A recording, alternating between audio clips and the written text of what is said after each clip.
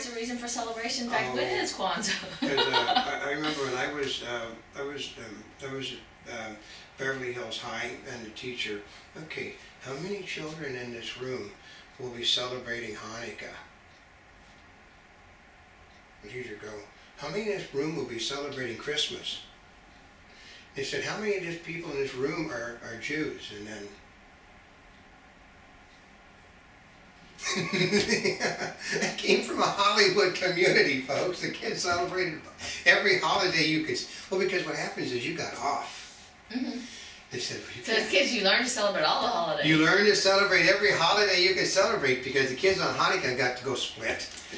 Oh, actually, people probably do that in the workplace too. Yeah, they do it. They knew my father wasn't Jewish, and they said, okay, they said, okay, you're going to be celebrating Hanukkah with your family this year, aren't you? So you won't be available. My father said, well, I'm available for any overtime work that would occur during this time. I said, yeah, we know, if you're willing to take the job, if somebody else on Hanukkah doesn't have it, because my father wasn't a Jew. Mm-hmm. And it worked that way, He was perfectly happy to work during Hanukkah, but, well, okay, half of my members, like I said, are Jews, half of them aren't. But he'd go to the Jewish events. He'd bring back stuff for everybody, because basically, they really get lots of food. He'd bring food in. It was all the food. And they'd see the food sitting there. Oh, God, boy, is he Jewish. Yeah. And then they see, then he'd go to church on Sunday. He never went to synagogue on Saturday, but go to church on Sunday. God, that's a weird Jew. So, because it was not politically correct to be Jewish unless you were in the military, the police department, or in the entertainment community.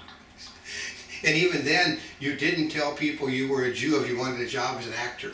Oh, really? If you wanted a job in the business direction, you could be, oh God, you mean, I have a Jew working for me in my business office.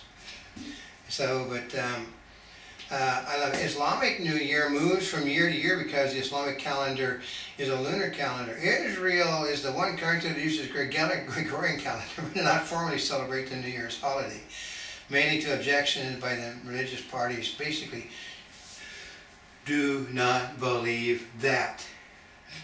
Do not believe that.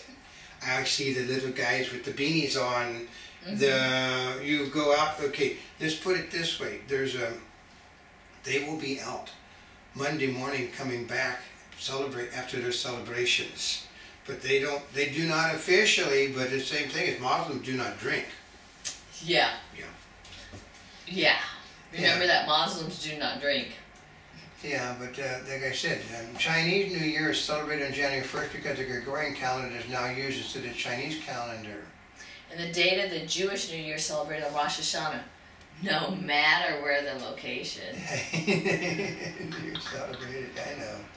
Well, because that is a big religious deal there. Rosh Hashanah is a big deal. Yeah. But remember I'm telling you about the Japanese, they actually do, they have, there's a difference between state and private. There are many religious sects in Japan. They will celebrate their, when their holiday is. A lot of them are still are tied to the Chinese side, not the Japanese side. The Gregorian thing is because who won World War II? Mm-hmm. We put the calendar on them. And because they're business people, and most of the world uses the Gregorian calendar, they use the Gregorian calendar because it's good business-wise, because you don't want to be over here when everybody's over here, yeah. Because you have dates that everything has to be in by this date, on the calendar. Like so you just follow the calendar like everybody else. So yeah, because you remember like the stock market, the quarterlies, and yeah, no, but you want, like I said, you want to see some really magnificent music. Watch the Japanese New Year's celebrations. Oh, really? Oh, it has got, like I said, you don't, if they sing, don't pay any attention to the singing. But you've got orchestra. I mean, you've got a symphony orchestra out there playing for all these people. They'll come out and they'll bow and they'll go,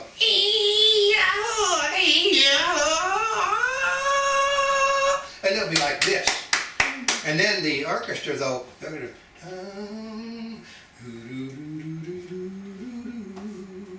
boom, boom, boom, boom, boom, boom, and then, You know? I mean, it's just like listening to guys singing in the Hindi song. Here's the one thing that I like. It's in Korea, right? They what do they call it? The Korean New Year is called Seonal. It's the first day of the lunar calendar, but they also celebrate the Solar New Year's Day on January 1st each year, following the Gregorian calendar, like the rest of us. But here's the thing: is they get a day off for the January 1st, the traditional New Year, but the Lunar New Year, or the Korean New Year / Chinese New Year, right? Yeah. They get 3 days off to prepare food. Yeah. So I know. I know. You notice the whole theme along the deal Has to do with food. Food, party. So just like everybody in every country is a college student, party. A reason to party. Wasn't that what Thanksgiving? Thanksgiving was a feast to thank. So Yeah. right. Food, they prepare food for the ancestors, visiting ancestors' graves, playing Korean games.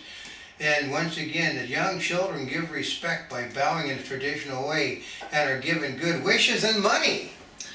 Ooh. That sounds like a bunch of Jewish kids. Mm-hmm. They bow to their parents and they get It's like Chinese New Year's. Yeah. You say Happy New Year's. Yeah. Now, of course, there are like these finite things that you can say Happy New Year's to everybody, but like in ours, it's like you only get money if you're non-married and you're a kid. Yeah. If you're older or married, you don't. I know. So you end up, then that's why. But it also means that then you're supposed to give money to the other ones. Yeah. So that's the problem with being an adult in some of these religions and stuff, because I don't have it anymore, and they said that isn't the way it works. So. Well, I know, and for us, it's like what we do is we put it in the red envelopes, and we put that's for Chinese New Year's, not traditional New Year's, and you do crisp bills. Yeah. Right? You don't have to. I mean, any money is better than no money. But it's better to have crisp bills. The same thing. It's just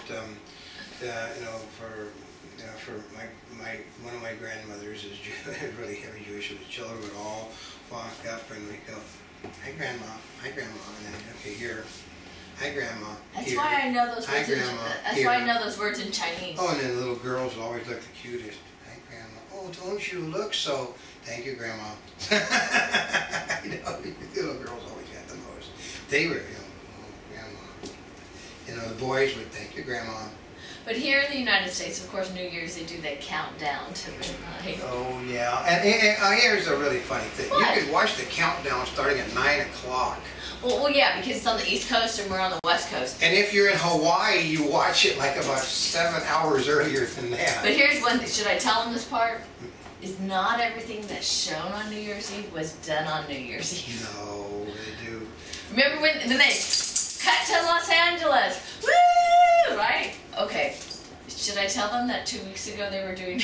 Oh, I mean, sometimes the New Year's Eve specials, like I said, are totally filmed in advance, because I was watching a special, one special, and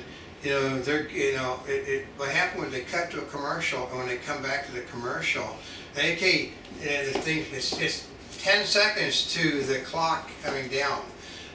So they do a live shot of the ball coming down, but 10, 9, 8, 7, 6, and then all the celebration, the ball's still there, because they cut to a commercial, and the commercial didn't fill in the entire amount of time. So about 30 seconds after the celebration started, then the ball started coming down. It meant they were a commercial short, 30 seconds off.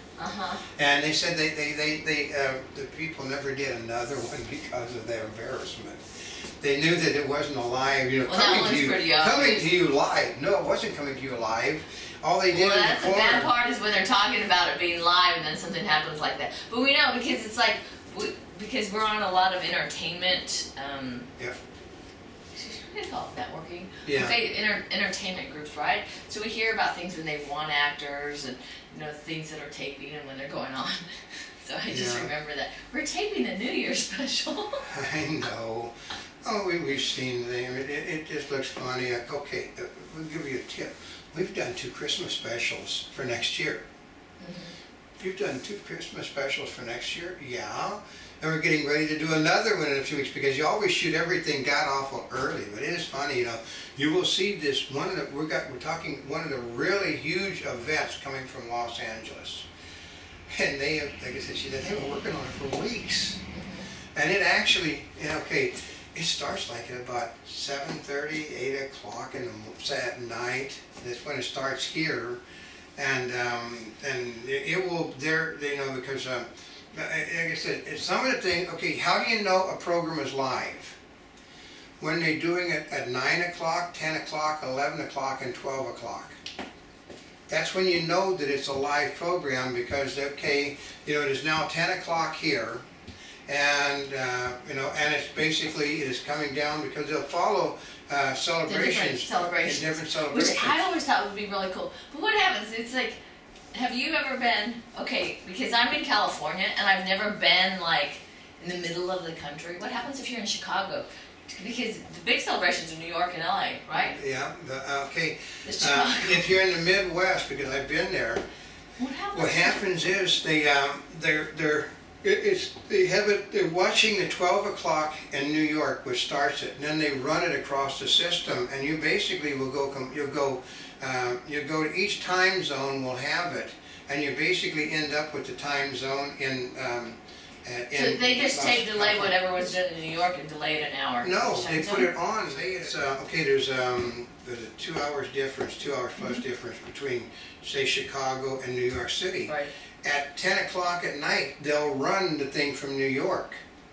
And then they'll run it from the next thing at 11, and then at 12 they'll run theirs. And then they'll run it for the next two time zones that happen also. So they'll run it across the time zone, the same thing as here. In California, you watch, at 9 o'clock at night, they'll have the first of the New Year's celebrations. Because that's what it is, because they're coming to you live. It's like, even on ABC will do it. ABC will basically have, they'll have theirs at midnight, and then they'll have, after the midnight thing is when actually they'll have like a half hour or something before on Dick Clark's thing, and then they'll have another hour and a half. Yeah, because all of you in California are sitting there going, they did that in New York already. Or in New York, they're like, well, California's just starting. Yeah, this is all New York. What they'll do is they'll drop the ball again at, we got a lot better timing, at the next time level, because it's all keyed off the thing, but they'll also intercut with local areas too. Yeah, because they'll say, we'll cut to California. Cut to California, we'll cut to Las Vegas, we'll cut to San Francisco. Yep. And because of the fact that we now have, we now can have parties going on during the day in Hawaii, they'll cut to Hawaii in some cases. Mm-hmm. And so that, I mean, I worked on Hawaii 5-0 sometimes. I got to play a lot of bad guys in my life, God, because I look, you know, in my that German looking. I got German look, you know, I'm big Nazi looking. And I am much bigger than I look, so when you put me, you know, like my t-shirt is very tight. This is a very large t-shirt, and it is very tight. So I go out on, you know, on the beach and stuff. I look German and menacing. So I mean, I was there one of the years when Jack Lord was doing the countdown from Hawaii. Oh, really? Yeah, we're out there, the Hawaii, you know, the girls are dancing, they're shaking their hips. My father always wanted to take a lawnmower. You know, but they're doing it.